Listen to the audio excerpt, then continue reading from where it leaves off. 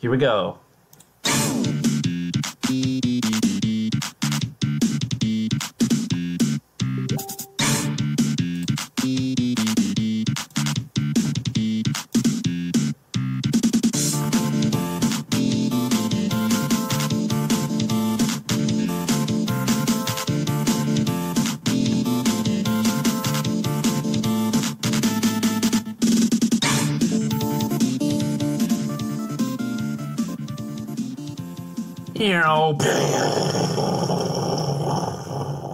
You guys hear that?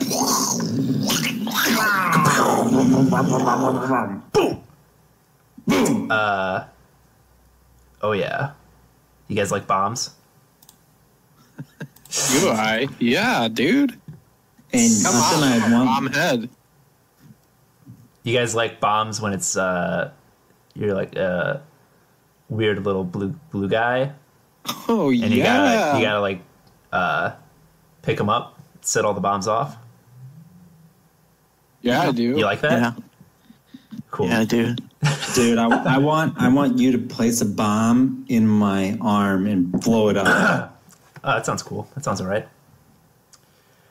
It's the Pixel Report. It's a show about old video games. It's a show about bombs. It's a show about bombs. We're going to teach you how to make a bomb. Oh, definitely. But yeah, we play old video games, and then we talk about them here on the Pixel Report. And I'm your host, John Schoeneman, and I'm joined by a couple other folks over here over Discord. we got Aiden's here. Aiden Keys is here. Oh my god. You okay, dude? Yeah. All right. Here comes the boom, dude. Woo! Yeah. It's boom o'clock. Oh, you know it is. Thanks for being here, Aiden. We've also got Alec Griefy here in the room adjacent to mine. Boom goes the dynamite. Boom. Oh my god. Jesus Christ, dude. I don't know what that was. Discord. Yeah, Discord's amazing. You can just do whatever you want on Discord. Eric's here too. Hi, Eric. That's me. How you feeling? Time. How you guys feeling today? Tired. Drove It's from Father's Iowa. Day. Happy Father's Day. Happy Father's Day, Dad. Happy Father's Day, Dad. I hope you like bombs. I sent my dad a bunch of bombs for Father's Day in the mail. Cherry bombs. You can send bombs in the mail. That's like the main thing mail is used for. That's fine. Do you guys do anything special for Father's Day? Do anything cool? Drove back from Iowa. I hung out with my dad and my mom with Elizabeth, and it was all right. We played some ping pong. Oh, cool. Where do you play ping pong? Enchiladas. We recently got them. They found like $100 ping pong table on Facebook Marketplace. Okay. So we played it in their garage. Okay, I see how it is. Yeah. That's cool. We used to have a ping pong table at our house in Merrill. My brother and I would get pretty crazy with that thing. Anyway, we have a game to talk about at some point. But first, Eric, do you have a warm up topic? Sacrifice. I think John's talking, but I cannot hear him. I can't hear John if John is talking. John, Hello? we can't hear you. Hello? There you I are. can hear. I can hear him now. That's not good. Yeah, you're back. Maybe it's I can hear you in the my settings. I don't know. Yeah, it's probably your settings. Just lower it. Lower it. Lower it, John. I don't know how to do that.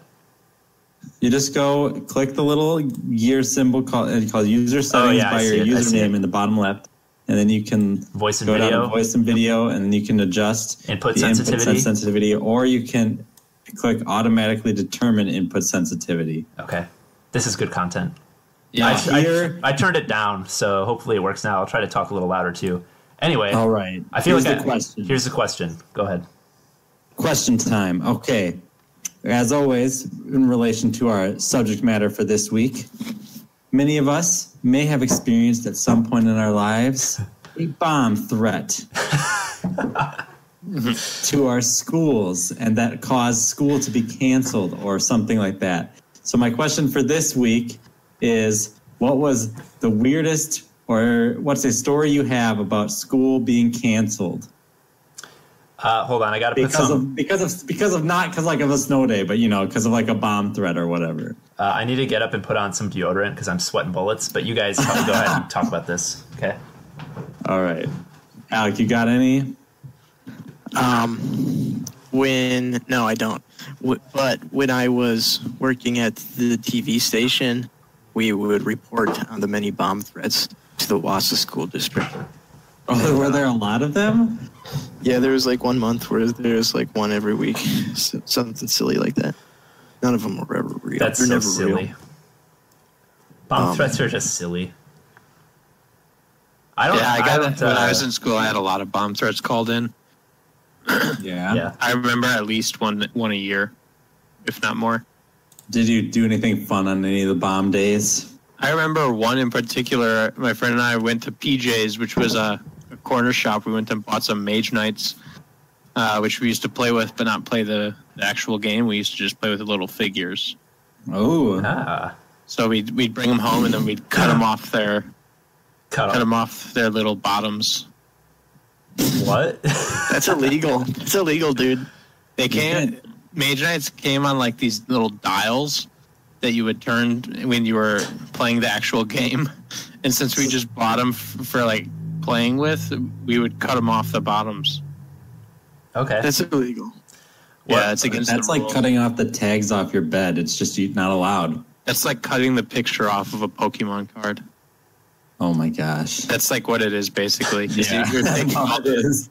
You're taking all the stats away and stuff. It's kind of funny. Pretty funny. I don't remember anything really with bomb threats. I think maybe one time in high school we had to like evacuate the school for a little bit, or school got canceled or something. I remember when someone in grade school like their pepper spray broke and we had to evacuate the school. Yeah, it like got in the events of the system of the school. So me, Alec, and John all went to the same elementary school, so we all shared this story. Alec, what do you remember about that day?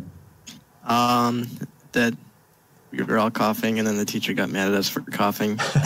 Yeah, like I was mad too because I was fine, and then like Jeff Saul was just like being a little bitch, and he was like coughing and crying and stuff, and I was like, dude, just chill out.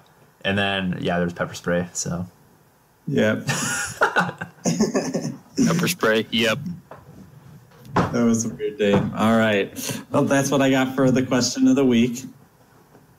Okay, now cool. let's talk about Bombuzal. that's a Kablooey. talking about those bomb threats is a great segue into this week's game. Bombuzal. Aiden, you picked the game Bombuzal. Oh, I sure heckin' Why did. don't you tell us what it is? This is isometric or top-down puzzle game that was originally released on the Amiga, Atari ST, and Commodore 64 in 1988. Ooh, that's old. We played the North American version that was renamed Kablooey that came out in 1990. Yes. The version, Yeah, apparently- the version, was it called Kablooey? I thought it was still called Bombuzal, the one that we So played. the ROM I found called it Bombuzal, but the Super NES version was called Kablooey. Okay, So gotcha. KA-BLOOEY, which is, I feel like there's an interesting way of spelling kablooey. yeah, Why is there a hyphen? Ka! it adds interest. There was also a sequel to this game for the N64. Oh, wait, really? Yeah, and that was called Charlie Blast's Territory. Charlie Blaster. I want to look this up. I didn't know that. It's very, very literal title. He's blasting territory. Oh, it was No, also for it's the his PlayStation. territory. It also Like came out he's for the, possessive? Like, Charlie Blast's Territory. all right. and then a cell That's phone weird. game was released by Yeah. the same company called The Bombing Island. Yeah, that sounds good. I don't see what's wrong with those names. Those sound fine to me. Yeah. His surname was The Bombing Island Kid Clown's Crazy Puzzle. So, Yeah. okay, so who made this game? It was made by ImageWorks, who mostly published games. It was designed by someone named Anthony Crowther. and David Bishop. It's like a British game. Anthony Crowther has his own Wikipedia page. Yeah. Oh, he apparently worked made a lot on of stuff. Aztec Tomb and Bat Attack and Potty Pigeon. All these games are for the Commodore 64. Worked on some Harry Potter games. Realms of the Haunting. That sounds cool. Yeah. Yeah. So Anthony Crowther and David Bishop were the first to design this game for ImageWorks. Okay. And then ImageWorks put it out. Okay. Seems like later in his career he was making some not so great stuff, but he did make Burnout Paradise. I don't know if he made it. He's credited as having worked on Burnout Paradise, so which is apparently a very good game that I've never played. But ooh, that's a good one, John. You'd like that game? Yeah, I like the Burnout series. I don't know if I played Paradise. I mean, I played Burnout. I loved Burnout 3. Paradise was like a big open world game, though. Yeah. I'm sure I would have liked it if I played it. That's more of a Midnight Club, man. Oh. Yeah, Midnight Club's good. Okay. Get out of here. Midnight Club 3 Dub Edition. Okay, so anything else the folks at home need to know about Bombuzal? Is there like a story or, anything like that? Describe the gameplay. I don't think we've done that yet. It's like a tile-based puzzle game where there's a variety of bombs, like small ones and big ones. Okay. And the bigger the bigger they explode. And the more explodes go off, they explode each other. Boom! You get hit by the explode, you die. Yeah, that's what happens. So the whole point is to kind of set these bombs off, explode them without exploding yourself. You need to do it and figure out what order to explode them in to successfully complete the puzzle. Right. Without blowing yourself up. You might need to move them around, do stuff like that too. Surprisingly, Bombuzal received mixed reviews. Why do you say surprisingly? It got a 97% from Zap 64. I mean, that's a pretty high review. And Commodore user gave it a 49%. That's a large discrepancy. Zap called it an addictive puzzle game with cute graphics. Do you think they paid Zap for that review? Yes. Yeah, I don't know. They were paid off for sure. Everyone who disagrees with me was paid off by the government. Yeah, I don't know anything about the government. I'm just kidding. Old video game magazines were basically just all advertising, either advertising or straight up propaganda in Nintendo Power's case. But yeah, hey, Nintendo Power is a reputable source. Okay, I'm just saying. I only know there are only 2 people on this podcast who read Nintendo Power growing up, and both of those people are weird about Nintendo stuff. So, what do you mean by weird? Oh, you guys are weird, dude. No, it's fine. It's fine. Alec and I just like good games. All right. You think at some point you've probably said the N64 controller is good, which is just wrong.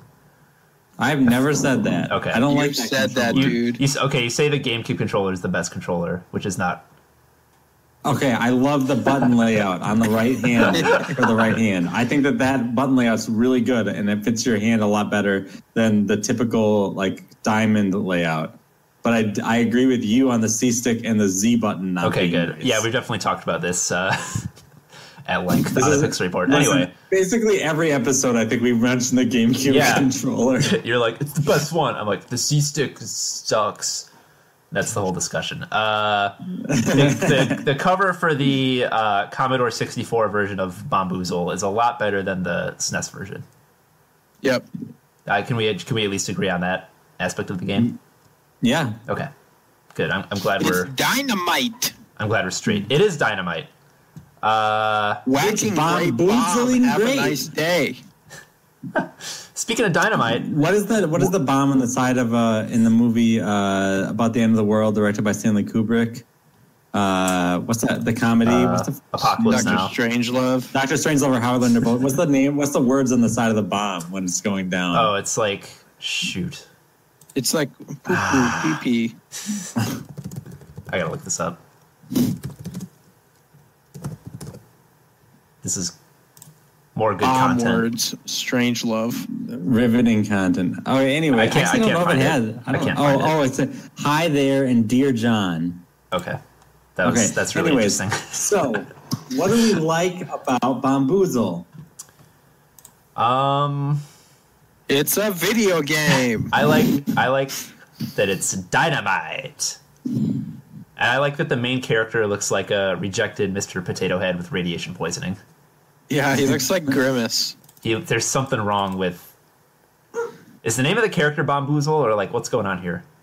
No one knows. I don't think the character has the name. Okay, well, can we just call him like Mr. Bombuzal when referring to him or something? Yeah. Okay. Yeah, Mr. Bombuzal. Mr. Bombuzal looks like there's something wrong with him. Yeah. He's like blue. He's got a red nose. His like proportions are all screwed up. He reminds me of the main character of Eggs of Steel, and like in terms of the way that he looks. Yeah. But like, there's even less of a reason why this character would exist. Yeah. You know, it's like, oh, it's an egg in a factory. Okay, I guess I'll just accept that. It's a blue guy with a red nose defusing bombs in the blue boy. Yeah, this character is definitely an abomination. He has those like white plastic Mr. Potato Head arms. He has buck teeth. I don't know. It's just a horrible looking character. I like when you blow stuff up and he has an animation for it. Yeah. Yeah, that's okay. It's scary. So, here's a question. Here's something I did like about the game to get the ball rolling. Okay, we get more. an actual thing that we liked. Hey, I said one. Okay. Yeah, you did. I liked that you could decide whether you wanted to play this game top down or an isometric view, or which the game calls 2D and 3D, but basically it means like you're looking at the game like it's like tiles, kind of like if you play like mobile games. What's the name? Like 2046, that one mobile game where 2048, like kind of like a top down, like that kind of tile-y kind of thing, or like an isometric, like Super Mario RPG or whatever, like looking at it kind of from a side camera. Now, personally, I ended up preferring the top down, but just having the option, I felt pretty nice. Like I felt like that was like a cool design decision to like let the player choose which of those two things that they want. Yeah. Yeah, I think it's good that they had the option, and I think that the isometric view is probably like, I feel like in those days people would have preferred that because it was like kind of the pseudo 3D thing that looked more like cutting edge. But I thought the game was much harder to play in that view. So yeah, I also just played in the top-down view. Yeah, I think it looked better from the isometric view, though. Yeah, it definitely did. Reminded me of the first game we ever played for this show that I can't remember the name of. Equinox. Yeah, that's true. Yeah. Equinox vibes. Yeah, the other game I would compare this to from our history, and I'll probably compare it to it a couple times today, but Super Sokoban as like a top-down kind of puzzle game for the Super Nintendo. Obviously, I think I would specifically point this game, and I know this came out before Tetris, but the reason why this is on the Super Nintendo is probably because Tetris exists.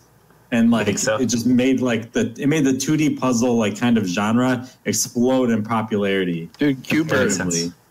Oh, Q*bert's good. Here's a question: Did this game come out before or after the original Bomberman? Probably before, dude. Well, okay, so the original.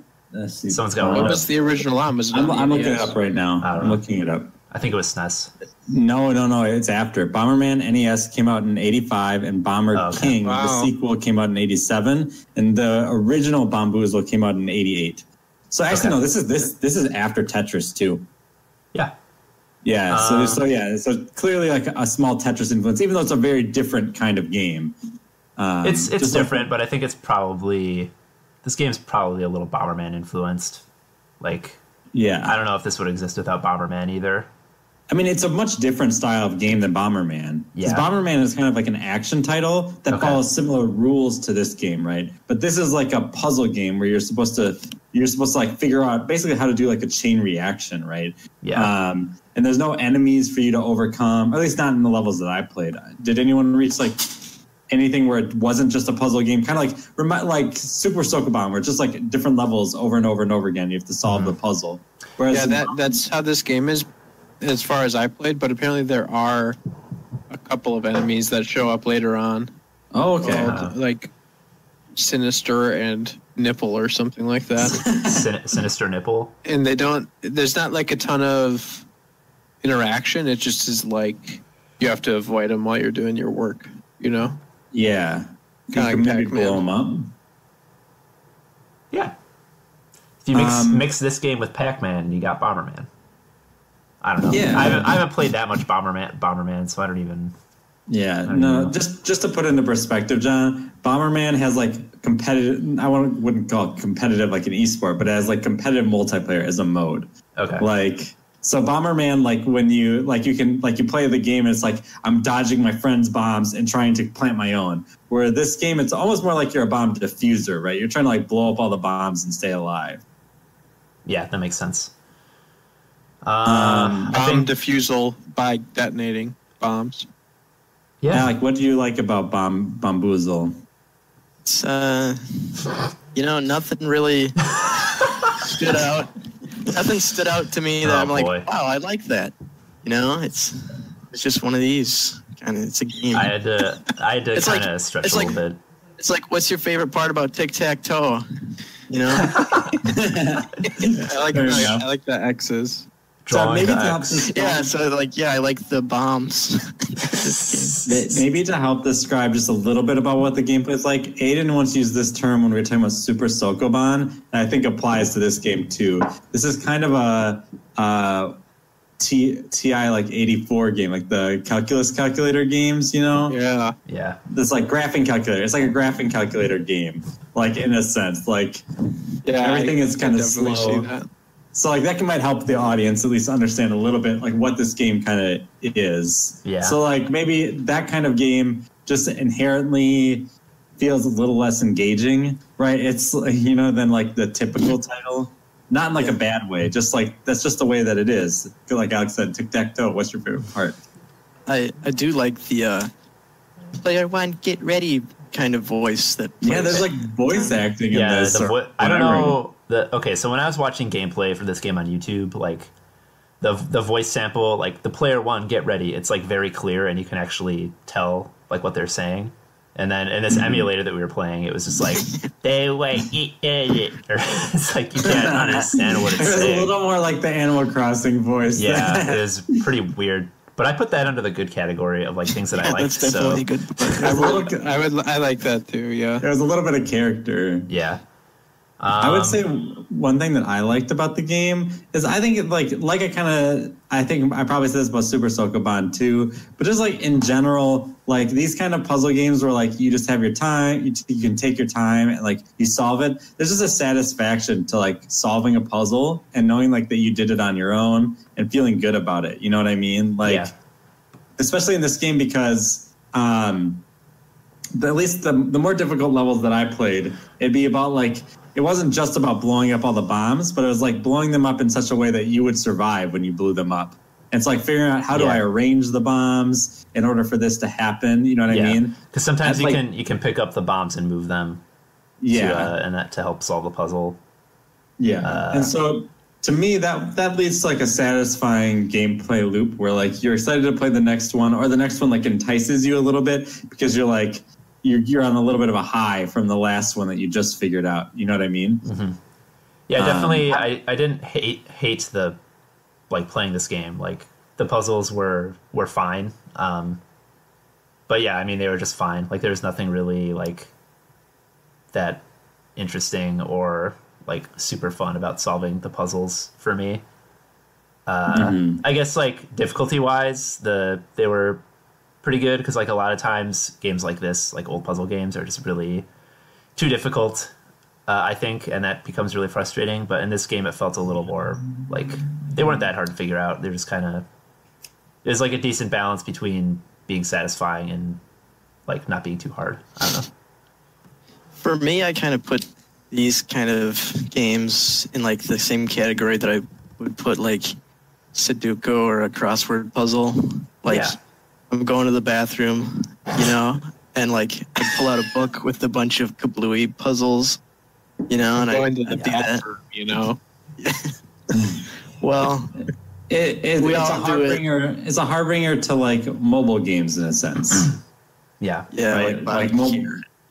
I mean, I'm playing this game on my Switch called Golf Peaks, which is like a golf puzzle game, and like there isn't much about like the actual puzzle solving in that game that's that much better than this game. Maybe it's just like presented a lot better, on like and it's like on the Switch and stuff. So I don't know, maybe something about how this game just like might not resonate with people in 2019 just has to do with like the way that it looks and the like the music and stuff and the horrible character. So I don't know. Wow, you hate that guy. He sucks, dude. Like he looks like We're in shit. like the positive parts of the game section, and John's just like, yeah, I fucking hate this and that and this. Just the character is really bad. I just had to like get that out of the way immediately. I just think the character looks like shit.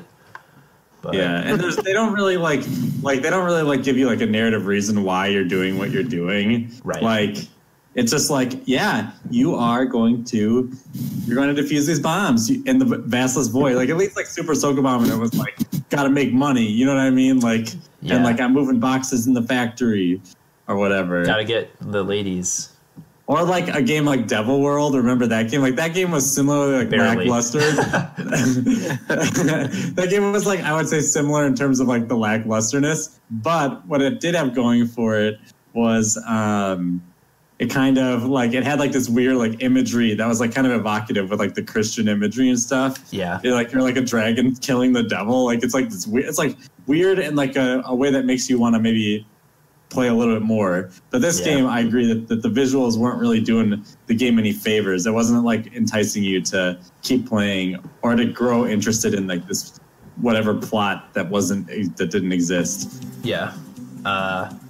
I have some of the music playing in the background right now pretty quietly. What do you guys think about the music in this game?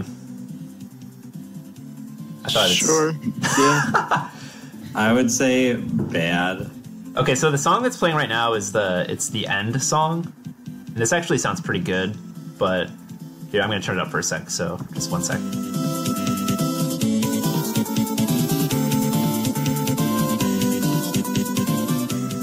I know you guys can't hear that, but it actually sounds pretty cool. But the music that plays during the levels is just like make it stop. Yeah. And it's always the same It's song, pretty right? obnoxious, yeah.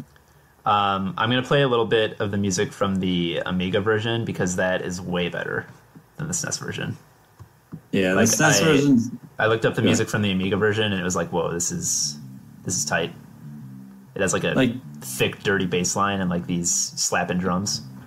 Yeah. The thing to note is like, even if the music is like passable, you're going to have to listen to it a lot because like it's a puzzle game. You're just like sitting and doing levels over and over again. Yeah, definitely. And so like you need to have really good music. Like a puzzle game should have like good music and a lot of it. Like in my opinion. I'm going to turn up this Amiga theme for a sec. Is that okay? Okay, go ahead. Yeah.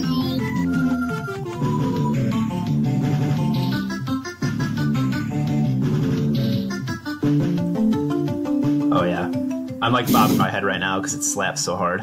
It has like these weird vocal samples on it too. Anyway, yeah, the Amiga music is pretty tight, but unfortunately we played the SNES version, so it doesn't count. Thanks, Aiden. I'm sorry. No. Yeah. And Yeah. So like that would be I'm trying to think if there's anything else like positive that I kind of want us to talk about with this game. I would say just like in general, I think chain reactions are a satisfying thing. And I think that when this game does them, it's like, and you get it right. Like that, I don't know, I said that it feels good, but I'm thinking about like, there's like some games, like old, like Flash games where it's like literally just like try to make the biggest chain reaction or something like that. Yeah. And like, so I think there's just something satisfying about like watching one little thing do a bunch of big things, you know what I mean, in like a chain. And so like when this game has that, I think that that's pretty fun. Yeah, I get that for sure. And I bet you the explosions look better in isometric view. Probably.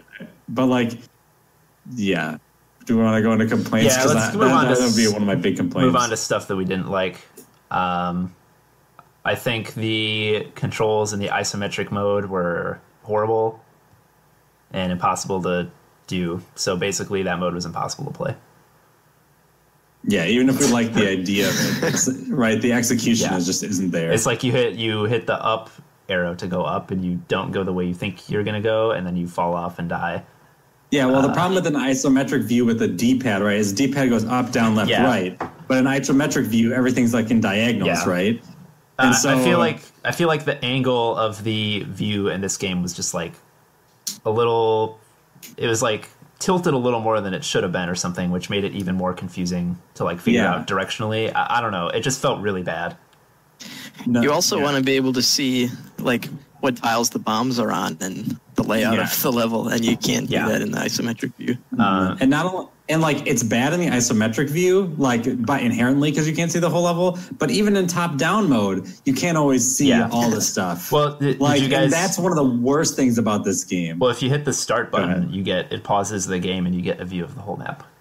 Yeah, but I knew that, but like it's still like that's like you're interrupting the flow of the game to hit the start button to see the whole map. Like that's kind of lame. True.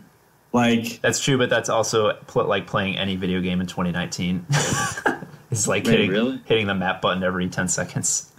I don't know. Well, I'm playing Resident Evil 2 right now, and that's like my entire experience with that game. But that's besides the point. Can I give a counterpoint? Can I give a counterpoint about why it's particularly bad in this game? Yeah.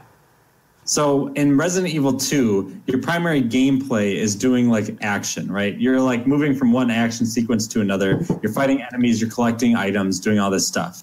All right. And so then you're hitting the map so that you can traverse and go between these different action set pieces. It's like you're hitting the map to get between levels. In this game, in order to traverse the quote unquote action, you have to use the map, right? So imagine if in order to fight the zombies, you had to click start, right? And look at the map and then unclick start, then do some stuff, then click start and then look at the map again. Like, right, it kills the gameplay flow. Yeah. Does that make sense? Like, so to me, it's not the same as like, oh, I have to check the map, when I'm playing the game, because like this is like, it's part of the actual puzzle. You have to check the map or you have to like walk around and like look at everything. Yeah. And it kills the flow because like the game should be like, you look at the puzzle, you think about the puzzle and then you solve the puzzle. Right.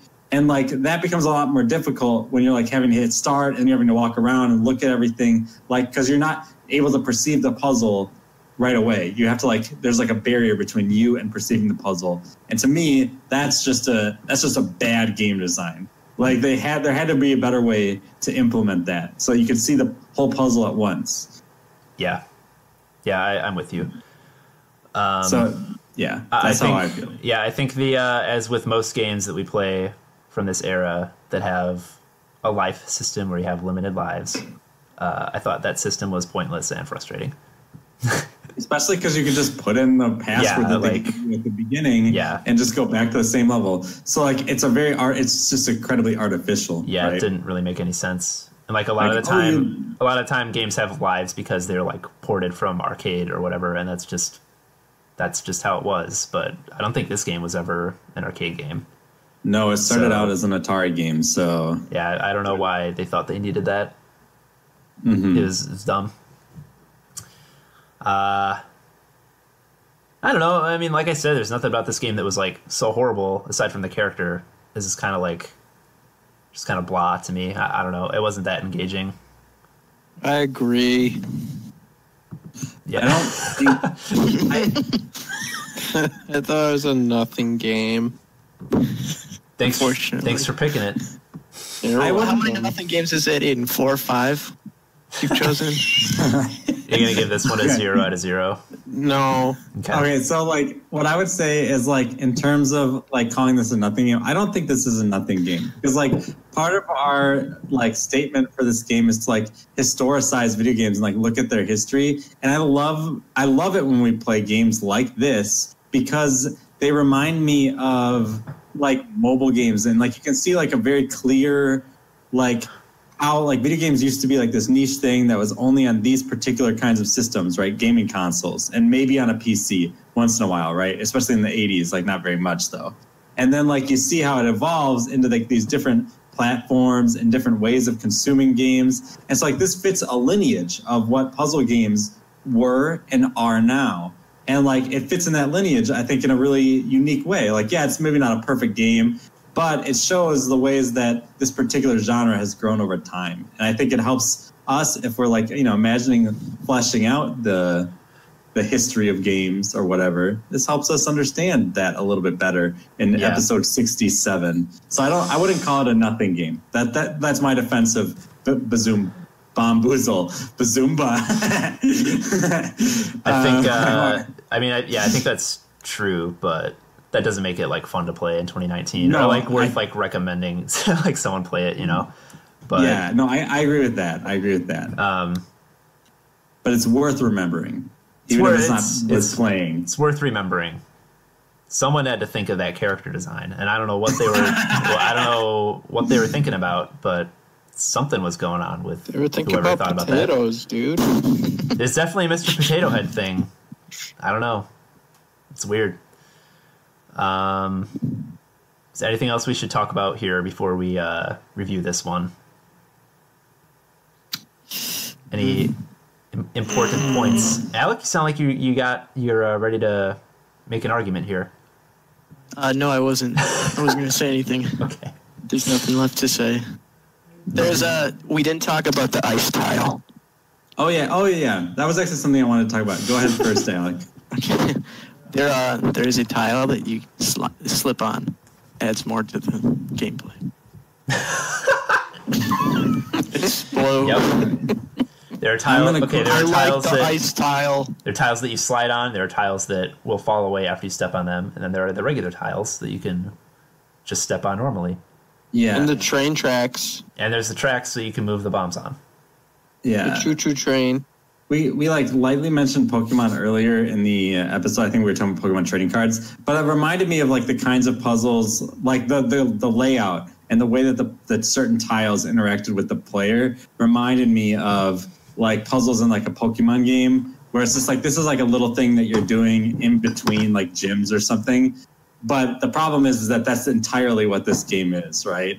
And so you can see like some of the maybe mini game influence this game. I don't know if this game necessarily invented these tropes or these kinds of mechanics, but you can see like what is most of this game's gameplay would be another game's just like, oh yeah, we just threw this in here to flesh out the game a little bit.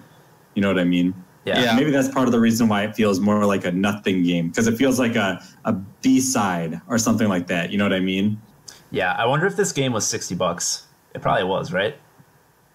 It's probably pretty expensive. Yeah, Sweet. Not worth that price. I wonder how many levels there are, or like how long it would take to beat. There's 130.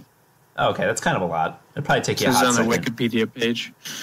It'd probably take you a hot second to finish that. Yeah. But man, Puzzle games can have like an artificial like kind of like, oh, you have so much content, right? Because you just have to keep designing more puzzles, right? Right. Yeah, like The Witness. Just design more puzzles. I mean, I think that this game is a little different than The Witness. I'm talking out my ass. Yeah. I Because think like this is like an arcadey kind of like you do each stage kind of thing. I think It's all the same tile set and stuff. I know that this is probably a controversial opinion, but I think Portal is better than Bombuzal. Oh, what? You moron! I think Portal is like maybe a little more evolved of a puzzle game, if I'm being honest. Yeah, maybe like a little bit. Just a little bit more. Anyway, let's review this one. Let's give it some scores. Yeah, bitch. Aiden, did you have a review that you found? There weren't a ton of reviews, so I just took this one by a user called Wootex on the website honestgamers.com. Oh, good. Yep. Okay. You know that His headlines here is Kablooey is truly something special. Most bad games offer some sort of entertainment. Deep down, you know that you could be playing a more fun game, but at least you are slightly entertained by simplistic mechanics. In Kablooey, or Bombuzal, any semblance of entertainment in the game is constantly bogged down by some of the worst design decisions that could be conceived. Wow. That's harsh. most of the aspects of Kablooey are pretty weak on their own, but they all come together in a way that makes Kablooey one of ... Okay. It stopped there, but here's another line. All right. Never before have I contemplated suicide so seriously. Wow. Oh my Now god. that's an honest gamer. He gave it half a star in 2007. So I found Jeez. somebody who gave this game who reviewed this game, Bob Wade, for a magazine and for the Amiga version in 1988. Hold up a second. Bob Wade from Magazine? The magazine was Ace Advanced Computer Okay. Entertainment. I thought you were just saying that the name of the magazine was Magazine. I linked it to you guys in our chat. That's going to be the future magazine. And he gave, I just love the score. That's what I really want to share. He gave it 919 out of 1,000. What That's the? right, a 1,000-point scale. Don't do that.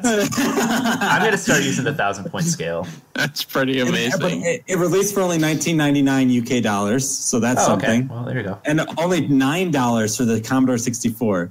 And he said the puzzles are brilliant and the levels are numerous and tough enough to keep you glued to the screen. You'll manage all the levels eventually, but you'll really get your money's worth in the process. And so it was not exactly the same game because this was the Amigo version, but I just thought that I just love that 919 out of 1,000. Yeah, that's amazing. That's pretty good. I would give this game like 414 out of 1,000. I thought it was It's like pretty low, John. I mean, yeah, it's like the same as a 4.1, which is what I'd actually give it. It's fine. Yeah, It's fine. You know, I didn't really enjoy it that much. I didn't hate it. You know, like Eric was saying, puzzle games like this, there's always like, unless they're just terrible, there's like always kind of an element of satisfaction to playing them. So it at least had that going for it, but I didn't really like. Nothing about it really stood out to me that much. So except the character, but not in a good way. So, you know, yeah, 4.1 out of 10. That's what we're doing. I give these kind of games 2 out of 5. Just as I would crossword puzzle, I'd give it a 2 out of 5. Because I could see myself playing Bombuzal on the toilet. It's marginally stimulating. Yes. Marginally stimulating, 2 out of 5. Okay, fair enough. It's the same score I gave it, so. You gave it 4.14. I mean, you just round down, it's a 2 out of 5. Not exactly, No, dude. not really, because like, you know, for us a 6 is average, you know, because that would be like a 3 out of 5 or whatever. But I don't know. I don't think it's the same. I think once you can't just say a 2 out of 10 is the same as a 2 out of or a 4 out of 10 is. In mathematic terms, it is very similar. Give it but to okay, us. Give it to us, David. Give it to us. give me the loot. All right, this is 0 out of 0. Oh, you can't do that. again. It's a 1 out of 5. Ooh, my heart. 1 out of 5. Yeah, it's a game. It's a video game, all right. Aiden, why'd you pick this one? I like the little ugly blue guy. Okay, all right. That's good enough for me, I guess. Eric. Oh, I'll take us home. I think that like with the proper presentation. I think with the proper presentation and like a more smooth gameplay with like much prettier graphics, a more zoomed out camera, this could be like, you know, an entertaining little puzzle game that you play. You know what I mean? That you enjoy. Yeah. But there's a little too much just getting in the way of like actually enjoying like the simplicity of this kind of interesting puzzle game. And so I'm going to give it a 2 out of 5 because I just think it doesn't do what it sets out to do. Like that, like there's like on one level we could say these puzzle games are like nothing or whatever. But on another level we can just clearly admit that this is trying to be a certain kind of puzzle game and it's failing to do that well. You know what I mean? And so like even if we can, you know, so that's kind of how I feel about it. But I do like that I found out that there's an Amiga fan site out there that archives literally does like for each game like up to like a dozen like reviews for each game. I didn't even know that the Amiga existed until now, but I guess people have fond memories. So that was, at least I learned that. Yeah, that's good. Well, that's Bombuzal. called Kablooey here in the U.S. And that's the game. Do you guys want to do some news real quick? Or some letters? It's the news. Some letters to the editor, maybe? Here, let me play. I'm going to play us in with this Kablooey song. High score. Here comes the news.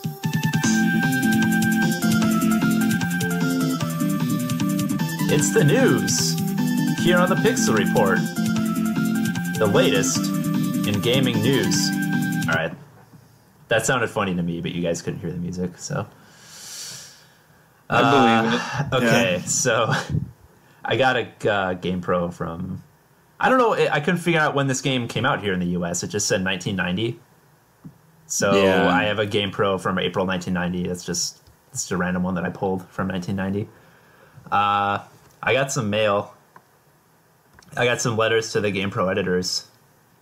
You guys want to hear some? Yeah, read them to me, boy. Okay, this one's coming in from Larry Callis from Milwaukee, Wisconsin. Wow! Larry says, it's a little long, I'll try to paraphrase a little bit.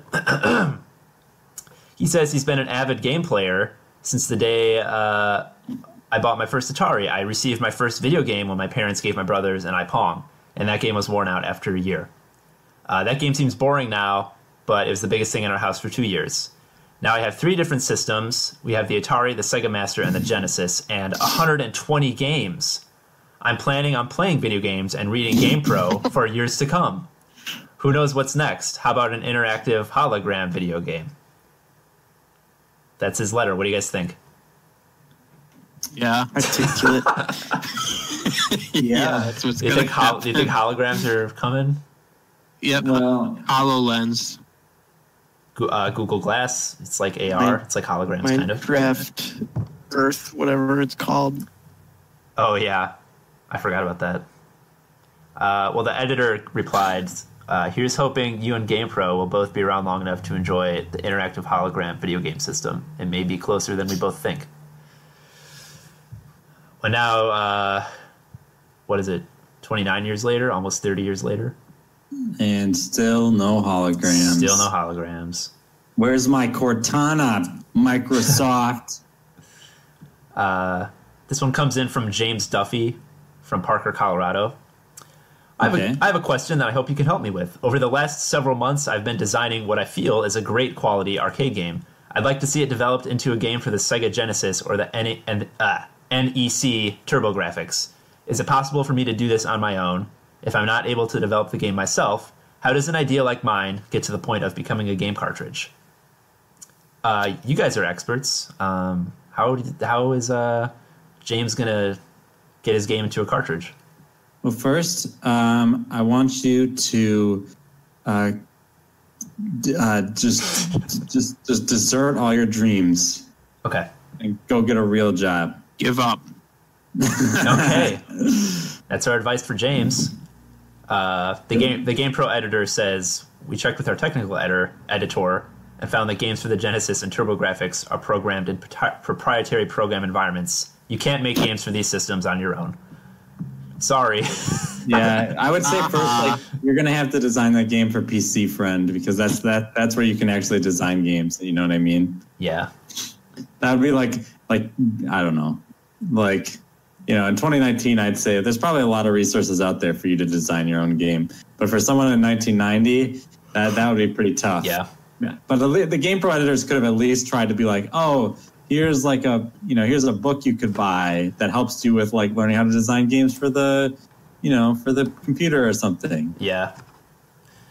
They weren't very helpful. Yeah. Well, unfortunately, no, go ahead, Alec. Little do we know, James Duffy went on to create The Witcher 3. Yeah, he founded CD Projekt Red. Yeah. So, unfortunately, most of the GamePro letters to the editor back in 1990 were just people talking about how much they liked the magazine. So, which is not interesting to us. No, not too interesting. Not even interesting in general. It's kind of just it's the GamePro magazine, right? They're just jerking themselves off. Yeah. Well, and then you know what? The news isn't interesting either. I looked at it. It's just the news in this these old GamePros is here's literally 10 paragraphs talking about all the games that are coming out. It's like, okay. Well, give us just one game, even if you don't know what it is. Bulletproof Software's adaptation of the Lucasfilm plumbing masterpiece, Pipe Dreams. It's a lot more intriguing than it sounds, and it's totally addicting. Cool. Pipe Dreams. What is Pipe Dreams? I don't know. It was they said Lucasfilm masterpiece, so I assumed that was a movie or something. I guess. Here we go. Roleplay fans should watch for the Great Warrior Saga from Square. It looks like there's going to be more than enough Game Boy games to go around in 1990. Woo, Game Boy. Yeah, so that's what that. It was like three paragraphs talking about all the Game Boy games coming out. Game Pro, you piece of crap. Yeah, so well, John, thanks for bringing the news to us. You're welcome. I think that's going to do it for the show today. Nothing show for nothing game. 0 out of 0 for Bombuzal. Yeah, we'll be back hopefully next week talking about more old video games. Ziggy the dog will be here. I'm trying to mute him, but he'll be here all week. I'm just going to keep the stream rolling, and Ziggy's just going to be here. So, yeah. You can find us on Facebook if you're not listening there already at facebook.com/thepixelreport. You can also listen to this podcast on your favorite podcast app or Spotify or, wherever. I don't know where people listen to podcasts. But I hope you like their stream, friends. Yep. We'll see y'all next time. Thanks, guys, for being here. Bye. See you later. What, Alec? Thank you for being here. Thank you for being. Wow. All right. Bye, guys. Bye.